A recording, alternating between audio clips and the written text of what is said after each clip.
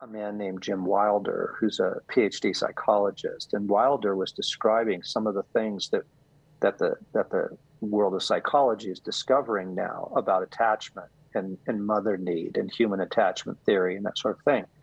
And Dallas is just blown away. And he is thinking about everything he's taught on union with God, and God is our provider, and God is the source of nourishment, and he is weeping. This is weeks before his death. And he says, this is the most important thing I've ever learned. That salvation is a new attachment. Salvation means a healthy new attachment to God. And from there, the assurance that you will be cared for, the assurance of abundance, the assurance that your needs will be met, that you're seen, that you're loved, and all that it provides. And so now we're back to Matthew 6. If you're living from that place, you can make good decisions. Friends, welcome back for part 2 in this conversation with John Eldredge about his new book, Resilient, Restoring Your Weary Soul in These Turbulent Times. We're going to continue that conversation from last week. I encourage you, if you haven't listened or watched the last episode, go watch that one. And then this week, what we're going to be talking about is shepherding the hearts of our kids, our own hearts, how we develop the strength that prevails in these times, prepping. It's going to be good. So hope you enjoy, hope you get a lot out of this conversation with John Eldredge.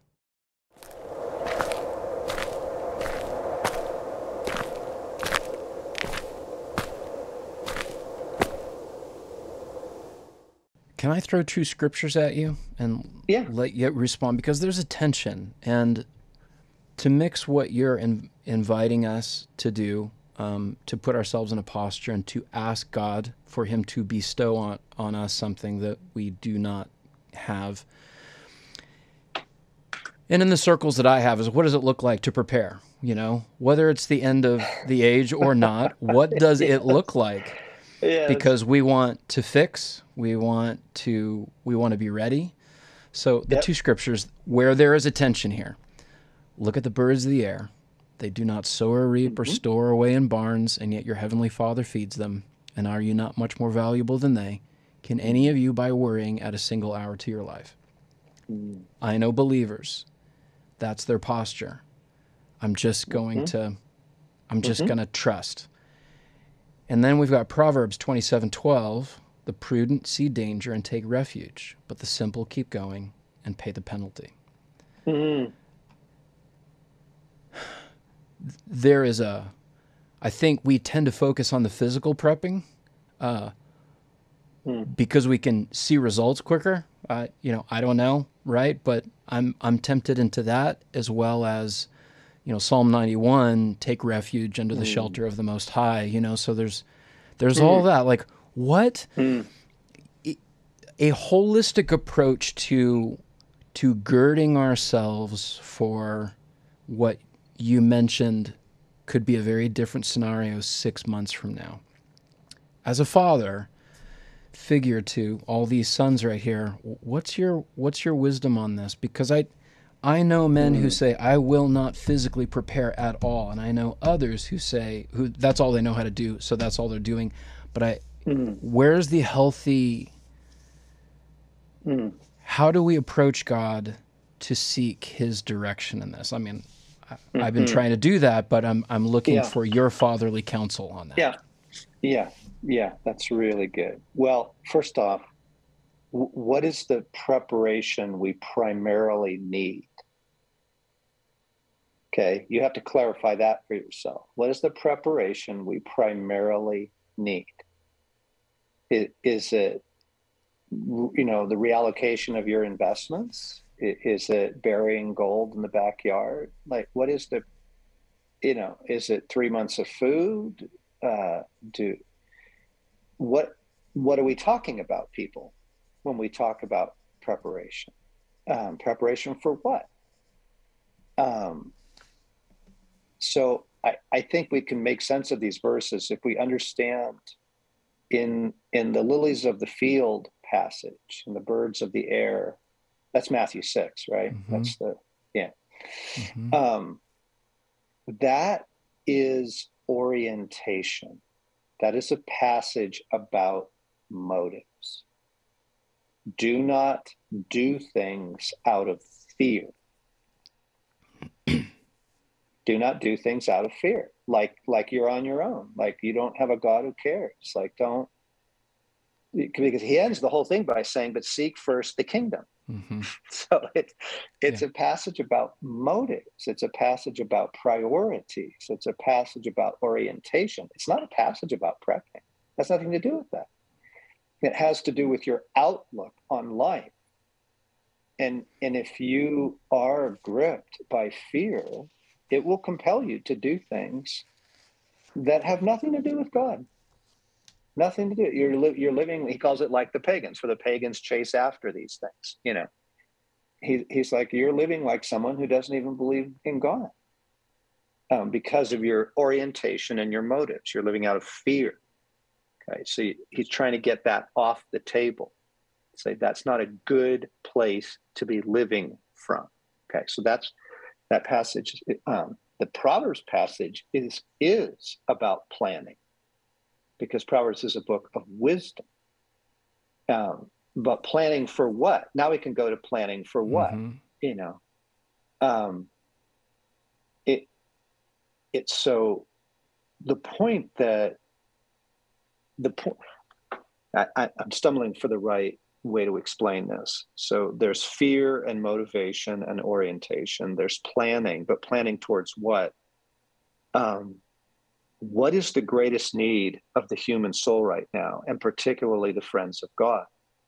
What is the greatest need? The greatest need is for an experience of union with the living God that provides you with supernatural strength. That's the greatest need.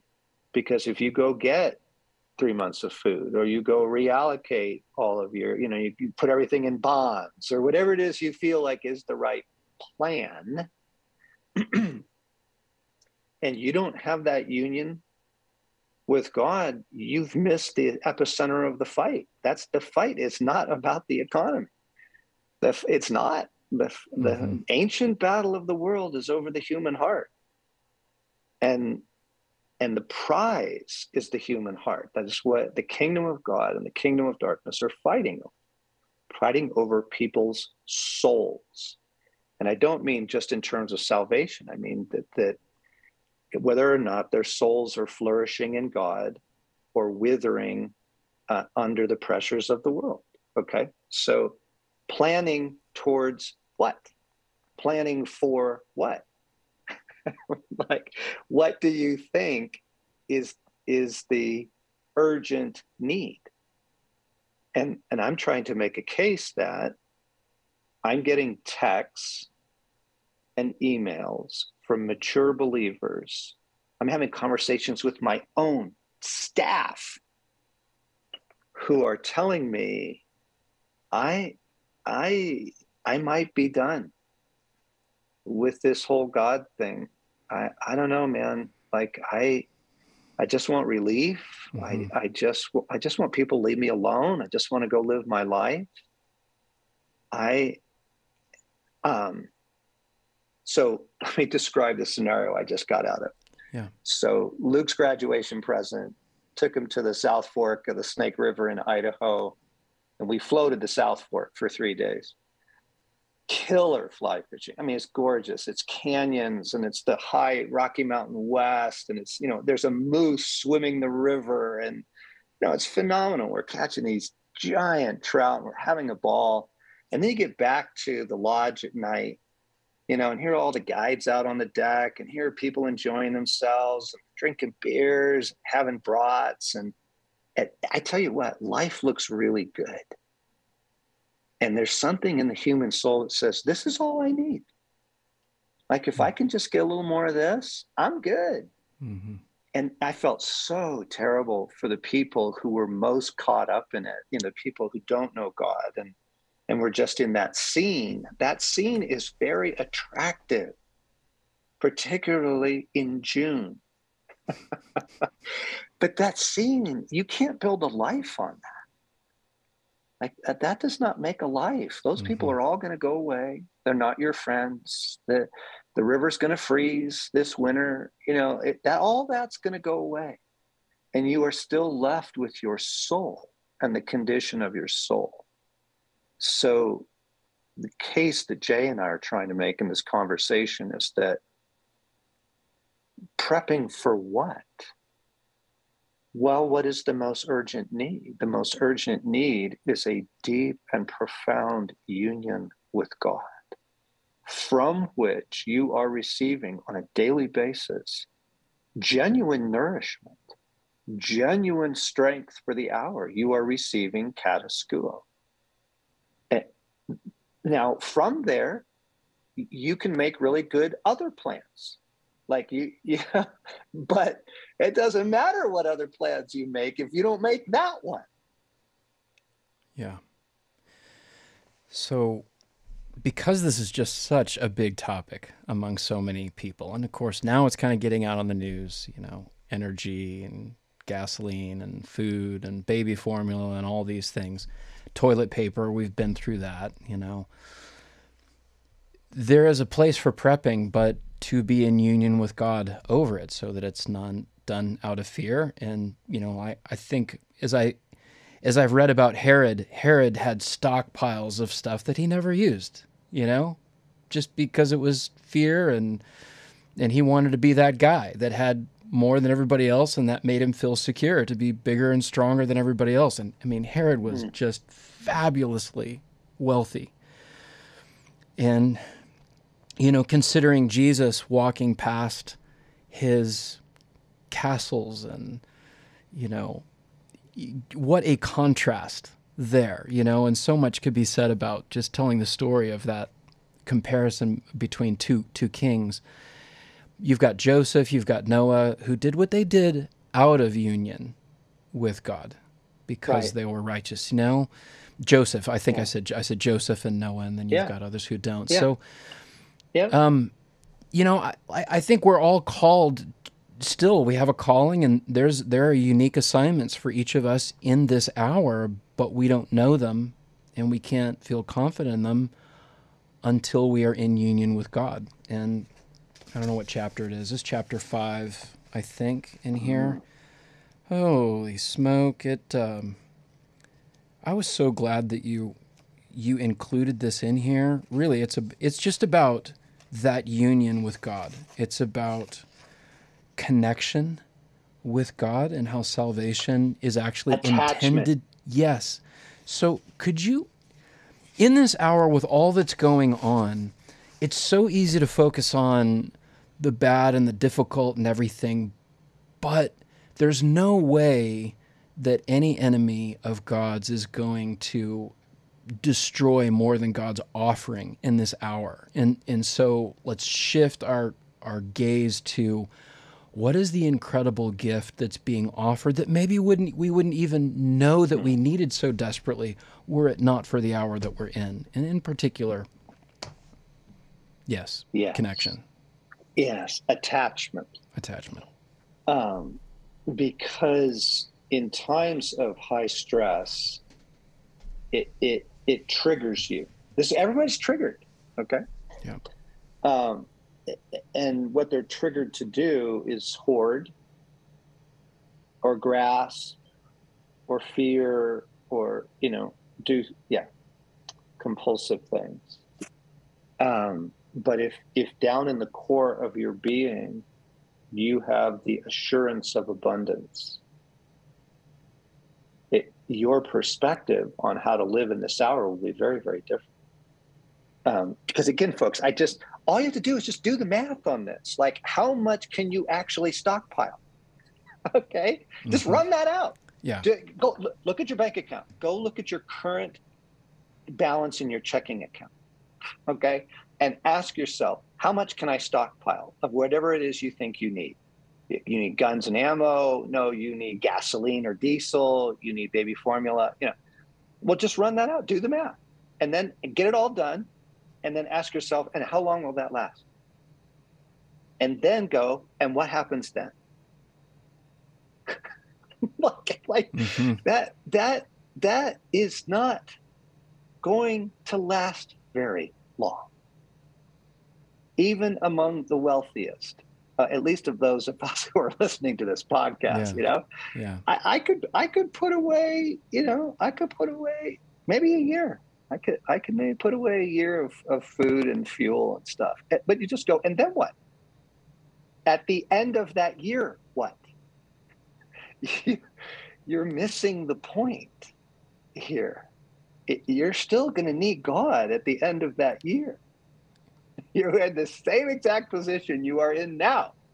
Okay, only you blew all your savings on it. Mm-hmm. And maybe that wasn't what you were supposed to do with that. So that's just a little footnote. Do the math. But the chapter 5 is making the point that times like this, so now we're moving into some of my therapy background, been a Christian counselor for 30 years, some of my training in this. If you've been around, Jay's ministry or mine for very long, you've heard us talk quite a bit about the father wound and the need for the healing of the father wound and that sort of thing. But actually, the deepest connection a human being experiences early in life, in your first months in the womb, your first days after birth, is with mother. And mother teaches you the assurance of abundance. You will be fed. You will be clothed. You will be comforted. You will be held. You will be looked at. You will be adored. These needs are so primal in human beings. I don't want to say they're more important than, but they predate father need. Mother need predates father need in human development because mother is your first attachment. You are attached to her literally in the womb. You are literally receiving everything you need for life through the umbilical cord. And then in the moments afterwards, hopefully if it was a non-traumatic birth, it took place immediately, but eventually you're brought into her, you're laid on her chest, and the beating of her heart and the smell of her allows you to calm down and to realize I'm going to be okay in the world. My needs will be met. And over the course of the next days and months, you experience attachment, healthy attachment. I am loved. I am secure. I'm going to be okay. If that foundation does not get laid in a person's life, then when they go through something like we've all just been through we just call it global upset. If you don't want to call it trauma, just global upset, then you are going to be profoundly shaken because in the core of your being, you do not have the certainty that you will be cared for. You are not properly attached and properly provided for. So the stunning thing is this, and I tell a very, very dear story about Dallas Willard. Dallas Willard was 3 years old. His mother died. And he adored her. He absolutely adored her. It was a terrible, unnecessary, it was an accident. And then, it was back in the days of farm town doctors, and he botched a surgery and she never recovered. She died in the hospital. He never saw her again. This little 3-year-old boy tries to climb into her casket at the funeral. And just that image of the primal need for mother, the primal need for attachment, and what that, any sort of deprivation there, including total loss, which is what happened to Dallas, total loss, is just an earthquake to the human soul. So he grows up, he goes on to become, one of the most influential intellectual figures of the 20th century, chairman of the Department of Philosophy at the University of Southern California, brilliant guy, but probably one of the most spiritually influential. He's a C.S. Lewis type influential guy. The end of his life, he's talking to a man named Jim Wilder, who's a PhD psychologist, and Wilder was describing some of the things that the world of psychology is discovering now about attachment and mother need and human attachment theory and that sort of thing. And Dallas is just blown away. And he is thinking about everything he's taught on union with God, and God is our provider, and God is the source of nourishment, and he is weeping. This is weeks before his death. And he says, this is the most important thing I've ever learned. That salvation is a new attachment. Salvation means a healthy new attachment to God. And from there, the assurance that you will be cared for, the assurance of abundance, the assurance that your needs will be met, that you're seen, that you're loved, and all that it provides. And so now we're back to Matthew 6. If you're living from that place, you can make good decisions. If you're not living from that place, you are going to be in panic or anxiety or anger or rage. You are going to find yourself hating your political opponents. You're going to find yourself wanting to run people off the road, stockpile ammunition. Because those things are not born. You're not living out of a deep, deep attachment, security to God. You're living out of fear, anger, and oh no, what's next? We better prepare for what's next. And that's what Jesus is trying to address. So the reason I put this chapter in the book, it seems like a strange place for mother attachment theory to be in there, but it's not. No, it's not. Because this, and so here's the good news. God is offering that. All the healing that we've talked about in terms of father healing also takes place in mother healing, the needs and the attention and the things that we did not receive because we live in a broken world, no matter how great your mom was. Those things can still be met.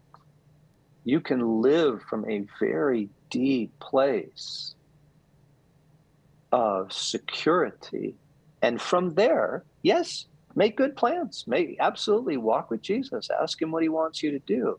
But it's not subtly being motivated from insecurity and uncertainty.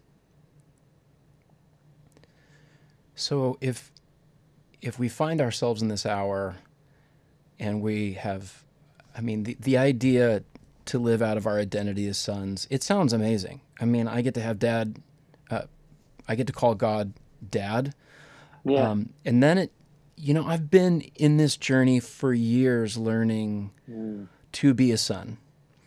And yeah, like when I think of Jesus in the desert, right after he got, told how much he was loved and how proud God was of him, he goes off into the desert as a part of his initiation.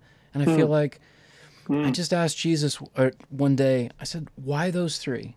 Why those three temptations? The bread, the throwing himself off of, a tower, and then worship me and I'll give you what you came to get, which is power. And the Lord just really simply said to me, it's because those are the three great fears of the orphan.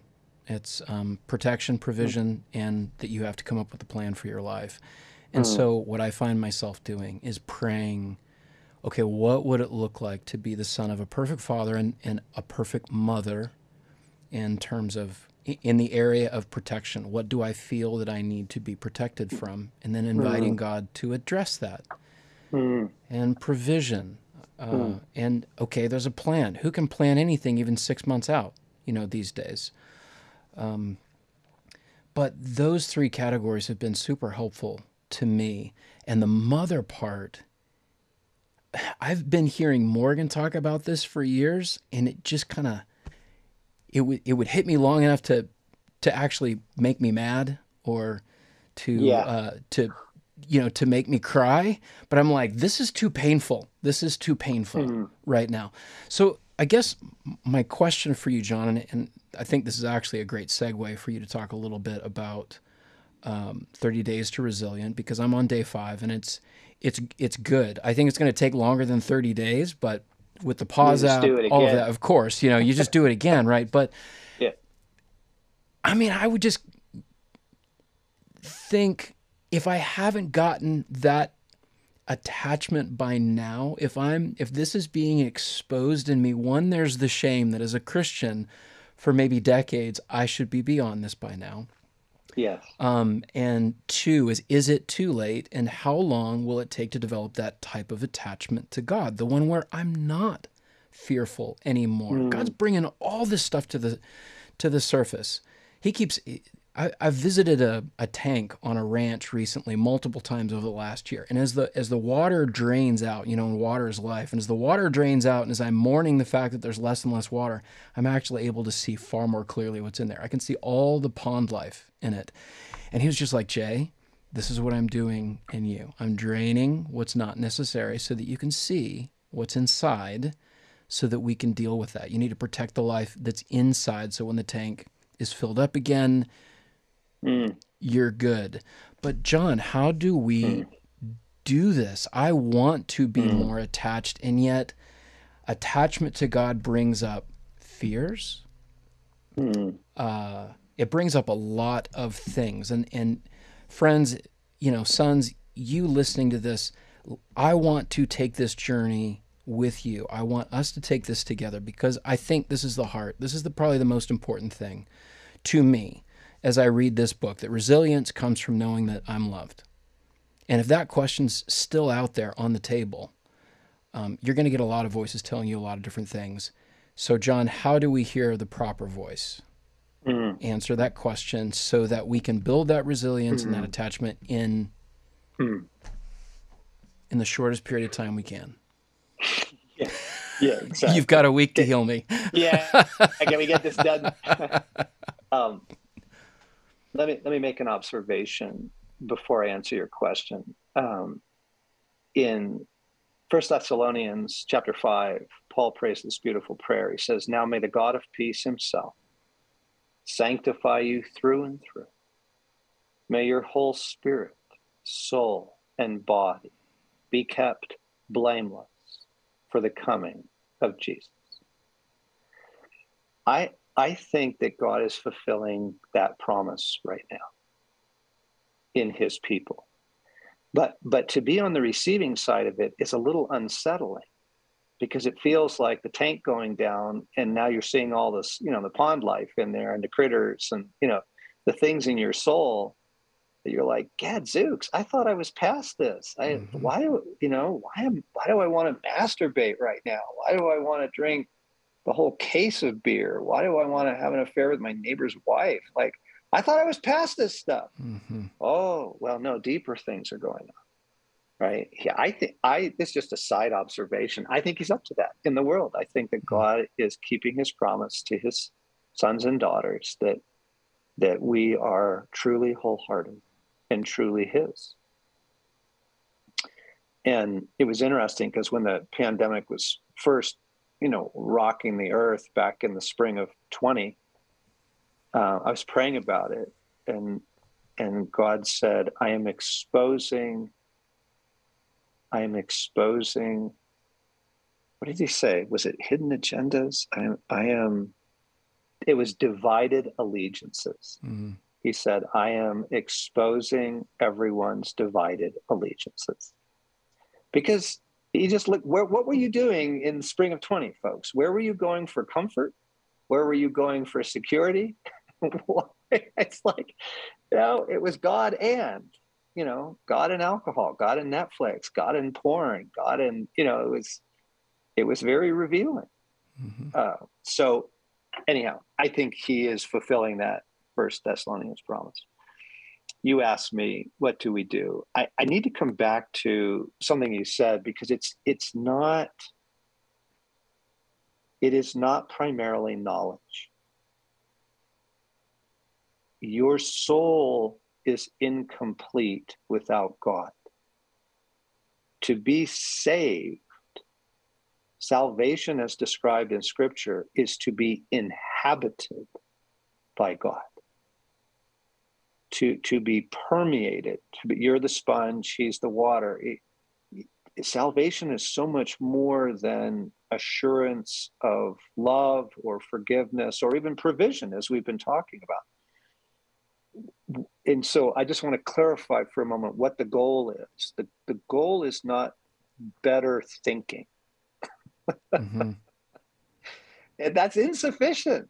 To be saved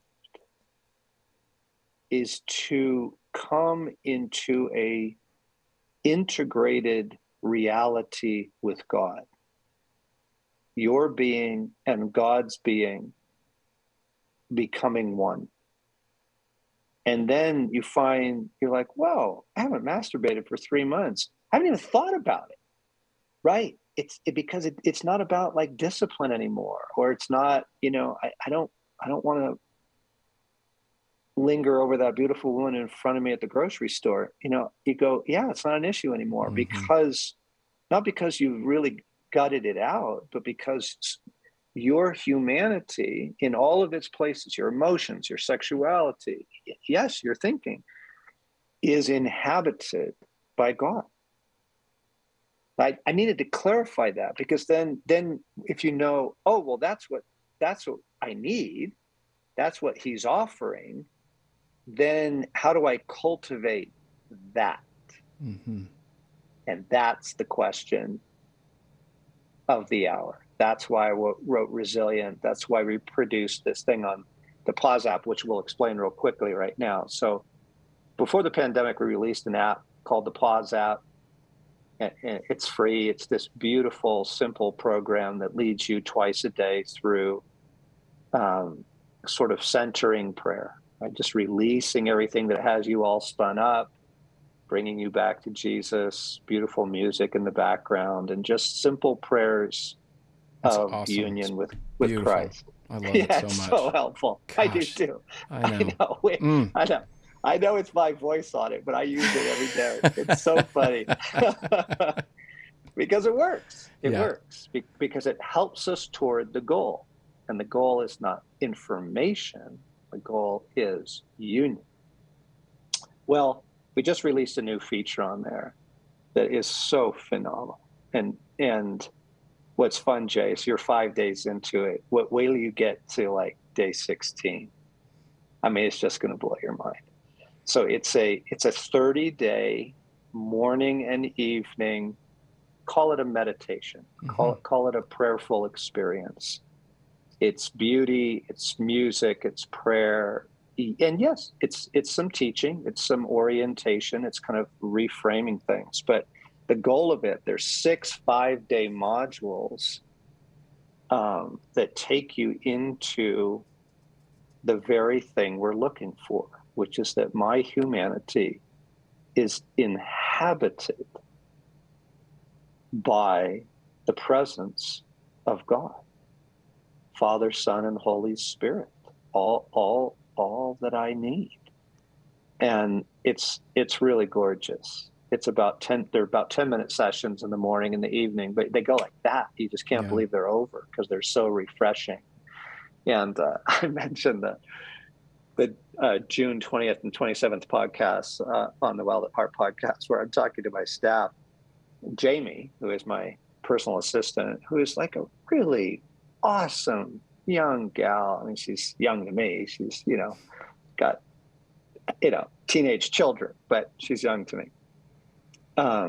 mature, practices soul care, lives reasonably, isn't blowing her life up. She admits, she's like, oh my gosh. She's like, you guys released this thing called 30 Days to Resilience. I'm just like, no thanks, too much. I don't have time. It sounds like work. And that's that apathy creep thing I was describing. Yeah. Yeah. Right? And that's the first thing that I wanted to say when you began describing it is it's not work. It's not. It's not work. Rescue. You're not going to get on and be asked to do a bunch of stuff or even to memorize. It's just to be in the presence of and to receive. Now, granted, you do invite us to take some risks by asking God things. And for many people, that's a scary thing, right? But hey, that's what we need to work through for union. Yeah. Yeah. It's awesome. Jamie gets one day into it, one session. One morning session, she finally does it. And she's like, oh my God, it's so life-giving, so that's that apathy creep. That's that, getting to the point where something as simple as this sounds like too much so that the enemy can have the epicenter. He can get us prepping in ways that have nothing to do with our union with God, nothing at all to do with that.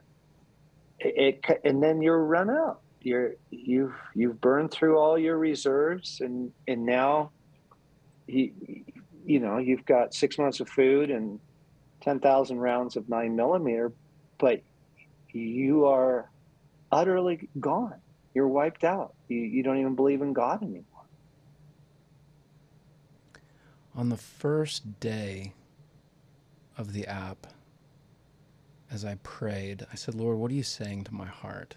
And it was an opportunity to bring, the fears and, the things that I like to hide in the different corners. Just, let's pull them all up to the table here, and let's give God an inventory of all of my vulnerabilities. And he said, you know what, all this, it starts with coming home. If you're home, you're going to be provided for. If you're home, you're going to be protected. If you're home, you're going to know the plan.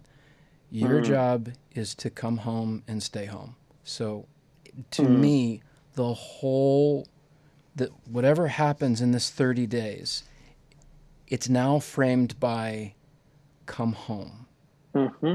What a beautiful invitation for a son. So I'm looking forward to that's really good. Experiencing it every morning and every night. It's really good.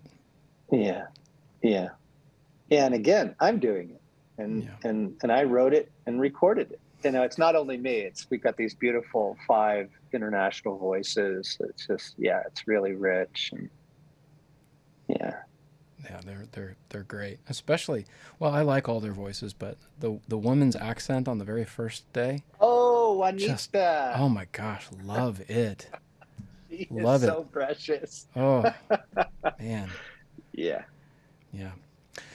Well, John, thank you so much. Thank you for the book. For those of you out there listening, I'm so glad that you got to join John Eldredge and I. John's got some phenomenal books. I mean, other great books to read at this time would be Walking with God, Fathered by God, Wild at Heart.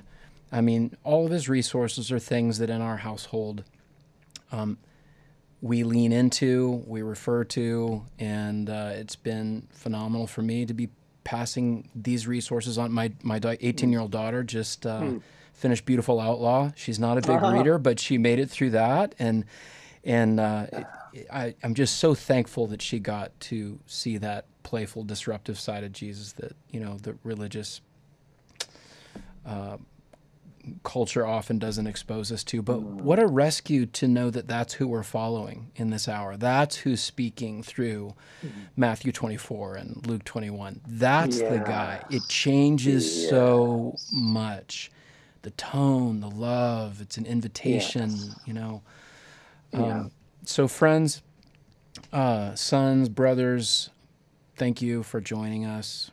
And let's do this together.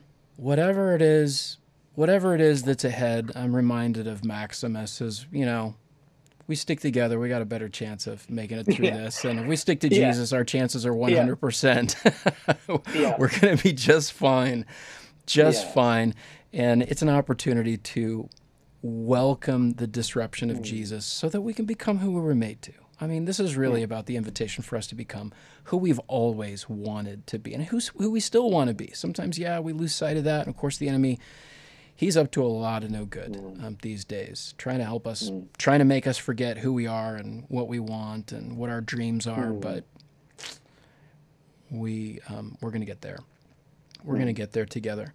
So, John, thank you for fathering us. I bless God for what he has given you to do, for who he has made you, and I know that he's still in process with you, crafting you. I'm hoping you're going to write some children's books one day. We could use some more good children's books. So, thanks, friends, Jay. Any last thoughts or encouragements for us, John? Yeah. Gang, I don't want you to hear Jay and I sort of covertly with veiled, guarded comments, secretly saying, hey, everybody, the whole thing's going to blow up in 3 months. That's not what we're saying. Not at all. It really isn't. If you read Jesus' teaching on his return, the element of surprise is absolutely essential. He repeats it over and over again. Look, everybody's going to be surprised. So you can't have like all these obvious signs going on and people be surprised. You can't have like global chaos and, it's not going to be like that, people. That's not what we're saying. We're not making these veiled insinuations to, hey, in 6 months, the whole freaking economy is going to collapse. Nope. I just need to clarify that. What we are saying is the draining of the human soul is already taking place. We are in it now. What are you going to do? That is what we're saying. I thank you for clarifying that. That was an important clarification. It was. Can I ask you one last quick question? Just let you give a 30-second answer. What do we do with our dreams these days? You certainly invite Jesus into them. Please come into this, Jesus. Please help me interpret this. What's the expression of this right now? I think that's really important. You neither chase them without consulting him, nor do you abandon them. Yes. No. But again, gang, most people have no real concept that the reality that we currently enjoy is going to be fixed. and we get to live in it fixed. We get completely fixed and the universe gets fixed. So that your dreams are not in jeopardy. It's not, there's no, it's the whole bucket list mentality. Yes. Yeah. That's driving a lot of mature people right now. Is I've got to, you don't understand. I still need to start that business, or I still need to go back and get my PhD, and because they feel like the clock is ticking. Maybe even through things that we said today, it's like, oh no, see, there they are. They're talking about Jesus coming back. And so the clock's ticking, and we've got to get this stuff. I got to get married. We've got to have children. I go, whoa, folks. Like the world that you live in and the person that you are going to be fixed, not obliterated. You don't move to some new reality. Okay. Jesus on Easter morning is the forerunner. Same guy. Same tone of voice, same sense of humor, same body, for heaven's sakes, only fixed, right? And able to do pretty impressive things, But there it is. So it's that's just so important with the dream chasing thing, or dream holding, or dream curating, or any of that, because there's just this what I'm feeling, Jay, from my friends and even for my precious sons who are in their 30s is everybody feels like the clock is ticking on their dreams. And it causes you, that does not feel good. That doesn't. It feels horrible. And I'm here to tell you the clock doesn't exist.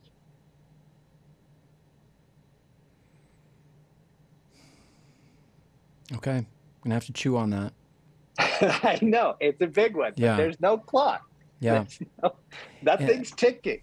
I'm thankful that you've been so generous with your time, but I'm also thankful that I asked that question because I got an 18 and a 19-year-old.